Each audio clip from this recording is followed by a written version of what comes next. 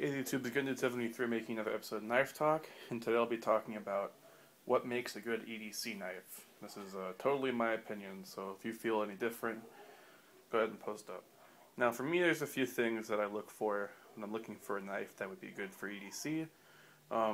First off, for me, I prefer a knife with a good clip, and by good clip I mean something that holds to my pocket pretty easily, and something that will that doesn't show too much knife. It doesn't have to be a total deep carry lowrider clip, but and I don't like shiny clips as well. And if it's really like polished clip, it'll catch people's eye and whatever.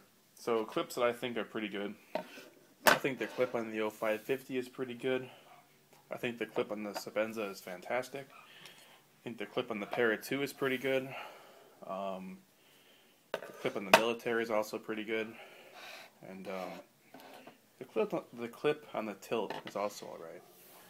Now these are all knives that I do EDC, depending on the situation, and to me they're all knives that I would feel satisfied carrying this as my only main knife, just my only one-hand opener.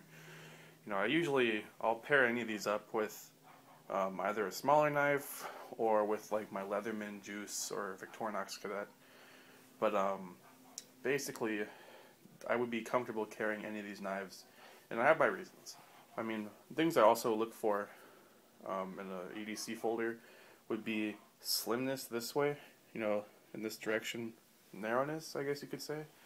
I like a wide blade, but the overall package of the knife, if it's super, super wide, then I think it's kind of funny because a lot of the knives I gravitate towards are wider for whatever reason.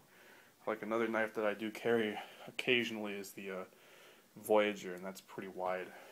But basically, when you get a knife that's really wide in this dimension, it'll be kind of hard to get your hand to your pocket. So something that's narrow is always good. Like narrower the better, but not too narrow because you needed to have something to hold on to. The Sabenza is really good at fitting a lot of blade into a fairly narrow package. The blade on that is actually pretty nice and wide. Other things to look for would be how thick the handle is. Like the 0550 I've been carrying recently is a lot thicker than the Sabenza and the military, both of which these two are very slim. I prefer something that's slimmer in my pocket. Basically I like something that's big in terms of length, like something like the military, where it's long, it's kind of thin this way, but it still has a good thickness blade, and lightweight. Like the military only weighs like 4.2 ounces, which isn't bad at all. So when you get into that kind of weight, it's good because, you don't want to have a knife that feels like a brick in your pocket. You're just not going to carry it, I guess you can get used to anything, but in my opinion, when you get north of like 6 or 7 ounces, you tend to feel the knife more than it weighs for. Granted, if I like a knife a lot, like the 0550, I'll still carry it. It is a heavy knife, but I've been enjoying carrying it recently. In terms of blade length, I tend to look for something that's, if we're talking one knife and one knife only, 3.25 inches is probably about as small as I'll go, unless I'm restricted by laws, and I don't carry anything larger than 4 inches.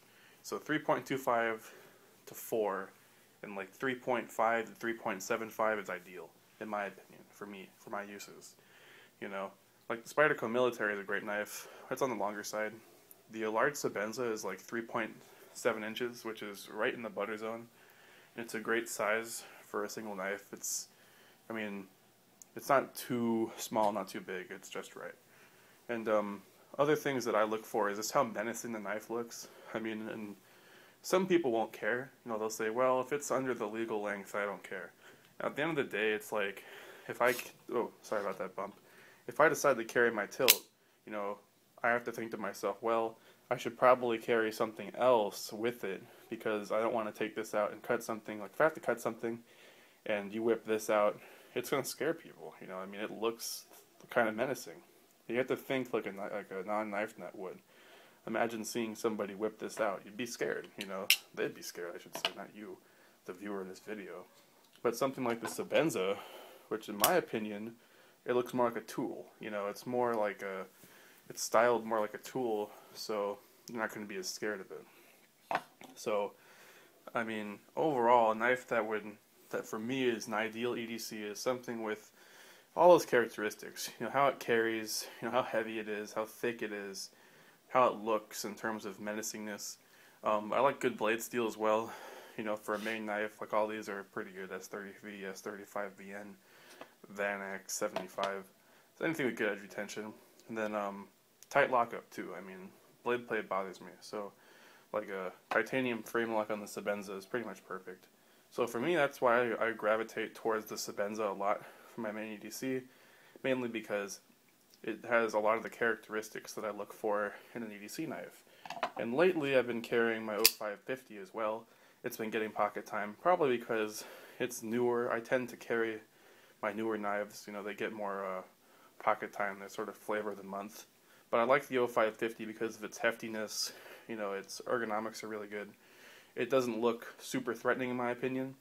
You know, I feel like I could take this out and cut something if I had to and just get it back. It has the titanium frame lock, which is my favorite lock. The clip is awesome and it carries pretty deep. Blade shape is awesome. I mean, it's one of those knives where, in my opinion, it's better than the sum of its parts. So, I mean, lately, I've been carrying this and my Sebenza a lot with the tilt thrown in there occasionally. So, I mean, that's what I've been carrying recently. So you can see that, like, the type of knives that I like. You know, I know other people have their own preferences, like they want to carry something really tiny and lightweight. For me, I like something a bit more substantial. You know, you never know what'll happen, and I'd rather have something lengthwise like a Sebenza like this, as opposed to like a Dragonfly by Spyderco. So, thanks for watching, guys. I hope you found my criteria for an EDC knife interesting. If you have different criteria, feel free to share. And I'll see you guys in the next video. Bye.